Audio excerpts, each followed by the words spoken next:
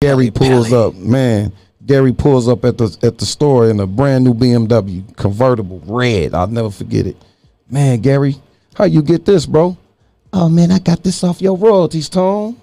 And that was another time that I found out about the money that was being made. Man, it hurt when he said it, bro. I was like, damn, for real, dog. And I was driving a station wagon at the time with a smashed door on the passenger side. Hold on, what kind of station wagon was it? Was the seat facing the window or no, not that old, not that old, not that old, okay. not that old. But you know, Gary produced a majority of the Grape music. He actually lived at Grape Records.